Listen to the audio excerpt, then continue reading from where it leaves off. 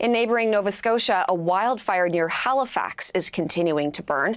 Officials say it hasn't grown, but they are worried about changing weather. The CBC's Brett Ruskin tells us how it could make firefighting efforts harder and more dangerous. Conditions yesterday here in the Tantalon area were favorable. Officials were able to keep the fire contained. Not necessarily the case today. Going to be a difficult day, going to be a dangerous day, according to officials who held a news conference earlier today. That's because the wind is blowing this way. I can feel it in my face, blowing the same direction that the wind was back on Sunday. That is when the fire progressed very quickly through the communities, through the woods there, where we saw at least 200 homes and structures significantly damaged or destroyed. Here is David Steeves. He's with the Department of Natural Resources, talking about the possibility and the risks when fire material, things on the ground, or even homes and structures are re-burned. Take a listen.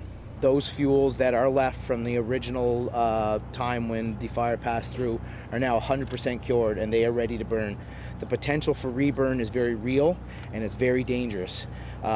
People can become entrapped, firefighters can become entrapped.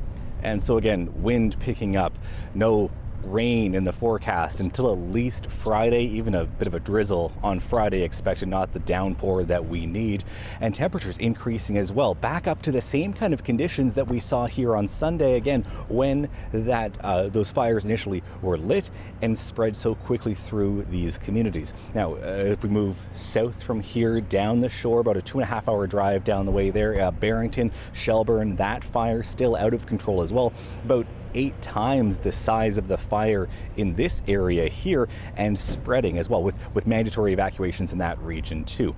Now, there has been lots of talk about people able to either grabbing what they need in the last few moments before evacuating, but some people were away from their homes. I was away from my home when the alert came on my phone saying that there was a fire and that people in a specific area needed to evacuate. And so folks who weren't at home, who weren't able to get home, often weren't able to get paperwork, medication, their pets. And so there has been lots of work to try to get pets rescued. So that is something that has been happening. We've seen kind of pets reunited with their owners and with their families, whether it be dogs, cats, even horses. There's a kind of an exhibition grounds that's now home to about 50 horses that were initially released to keep them safe from burning barns, then recaptured and brought to that exhibition ground. There was even a pig that was rescued as well. So lots on the minds of the homeowners, more than 16,000 of them evacuated from their homes. No word yet on when they might be able to go back to their communities.